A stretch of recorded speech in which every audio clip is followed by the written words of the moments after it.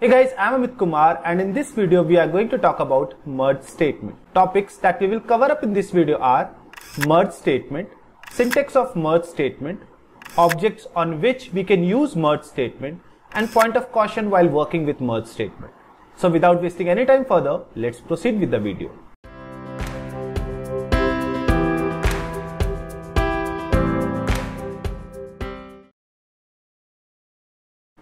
The merge statement merges up to 3 records of the same S object type into one of the record, deleting the others. Merge process will also do the reparenting of related records. Merge only works with accounts, leads, and contacts. Make sure to merge 3 records at a time and not more than that. For example, here you can see we are querying 2 account record, one in ACC1 and one in ACC2, and then we are using merge statement with ACC1 and ACC2. After this, ACC2 will merge to ACC1, doing all the reparenting of ACC2 child records, and then ACC2 will be removed from the Salesforce. So it's pretty much of talk, and now it's time to see the things practically. And guys, if you enjoyed the video, please give it a thumbs up and share it with your friends. And if you want to stay updated with proper Salesforce tutorials and want to watch more tutorials, make sure to subscribe to our channel and press the bell icon. Also, if you have thoughts or question, drop it in the comments. I would love to hear from you and promise I will read every single one. Thank you so much guys, and now you can proceed with the video. Hey guys, welcome to the practical session of merge statement.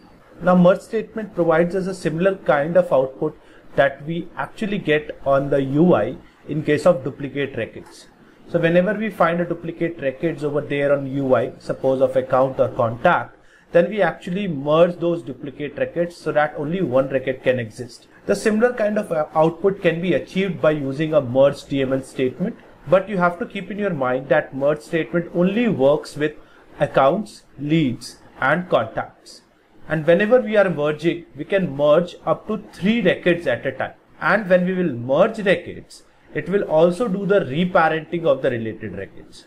So to show you that, let me actually create 2 account records and let me actually create related records for them as well. For that, let me go to the org, and here in the org, let me create 2 account records. Let the first one will be parent account 1.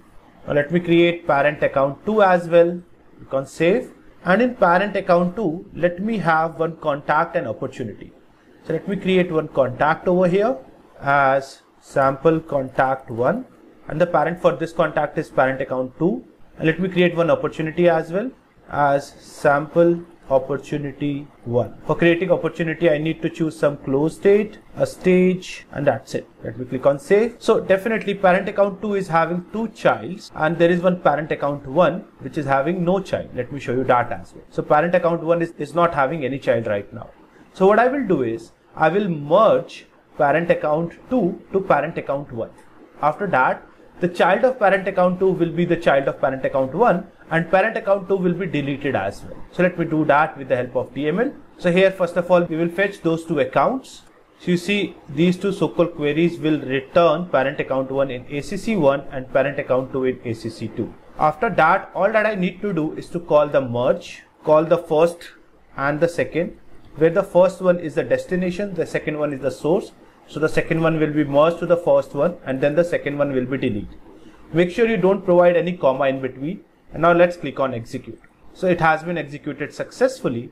Now if we will go to our org and refresh on parent account 1, you can see now the parent account 1 is having 2 childs, which were earlier the child of parent account 2.